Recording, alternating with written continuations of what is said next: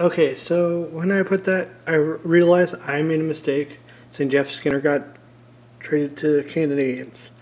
Okay, my bad. Sorry, I meant the Sabres, and I have a lot on my mind, so I do apologize to the fans. He was traded to the Sabres, and I didn't realize it till I looked it up, and I'm like, oh crap, But I already have the video up.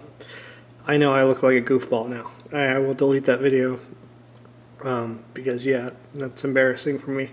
But yeah, what do you guys think of that trade? Skinner's played there for 8 years. It's crazy.